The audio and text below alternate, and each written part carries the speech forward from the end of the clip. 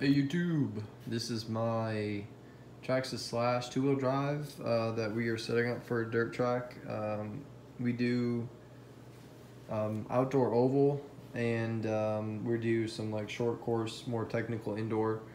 And we took the Slash out and I realized how badly set up I had it. It overheated. We had it set up for like speed runs and all sorts of stuff like that. So I just got done rebuilding this whole truck. These tires are kind of just placeholders. These are like street and dirt tires. When I'm actually dirt racing, we run the Proline calipers. When I'm not using them, I clean them up, put them back in the bag and seal them up. And then usually when I'm racing, I run my Raptor body. This is kind of like testing. These are actually street tires. We actually took it out today and ran it on the pavement to GPS how fast it's going with the gearing. It's running 1986 and fastest we got it going was just shy of 48 miles an hour. It was like 47.8 miles per hour. Much more stable. So this is the body that it came with. Just cut some holes here to allow some air because with the old chassis it sat much higher up and it would parachute out like crazy, so we kind of did some modifications here to help with that, and it was very successful.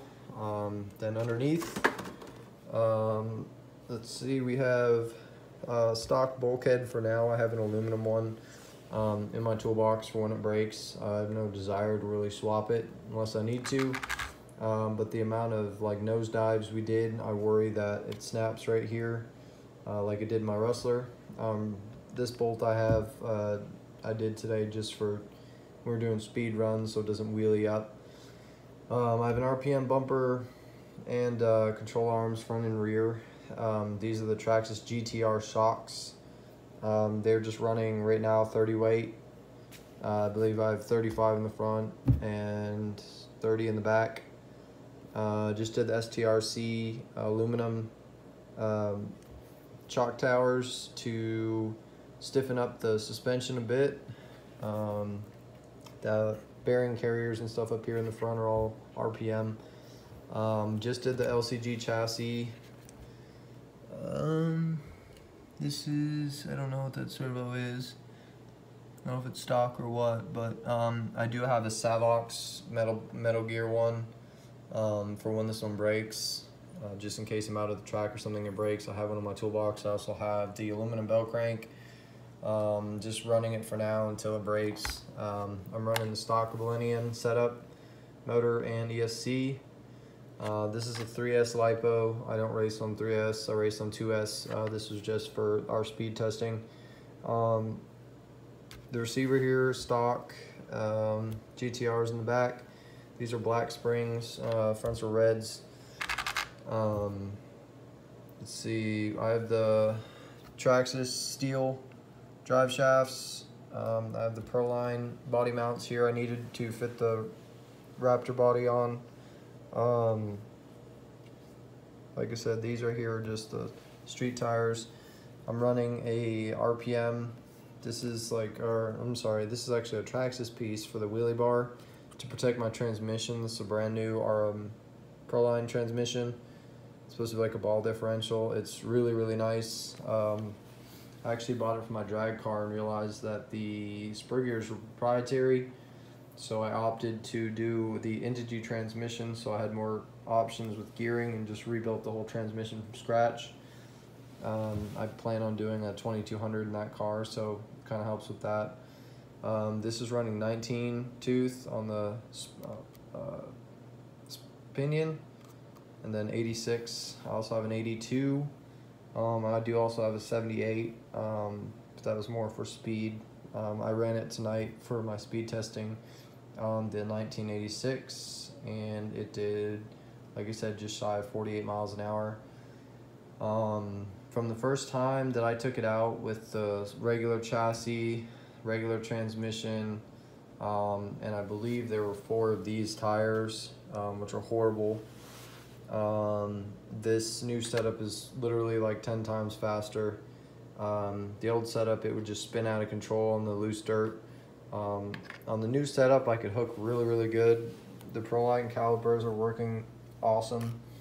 The new shocks are working awesome. This truck has been like really good, really reliable. The only time it's really broken was one of the back axle carriers. I was rear-ended by one of my buddies with a Revo, so that explains that. So I run that body usually, like when we're testing and stuff like that. When I do race, we run this body. I actually wanted it to be like a bright green, and when I painted underneath, I did black, and that made it more like a forest green. Looks a lot better in direct sunlight. I just recently up here kind of had to trim to fit the new tires, so this did come down and across, but recently I trimmed it kind of at the track, short notice. So like I said, pretty soon when things start to break, this will have the aluminum bulkhead, the Savox servo. I actually have the Savox sticker on here right there for when I do need to replace that. But other than that, let's see, the truck is pretty much brand new. I just replaced a bunch of parts in here. The bumper was old. This comes out when I race. Like I said, this was just for the speed runs we did today. Overall, I'm really happy with how the car performed. We're going to go sometime this week and test on the indoor, more technical course and see how it does. But on the dirt oval, it was literally probably 10 times better than when I was not prepared for it. When I had these, I had the stock shocks. You know, these right here are really flexible from the factory. They're plastic. These really help stiffen things up. The next thing I want to do is kind of play with the gearing more and my shock oil. I'm trying to figure out what some of the local people out here run. But other than that, this is probably one of my favorite cars to drive. This is my Slash 2-wheel drive.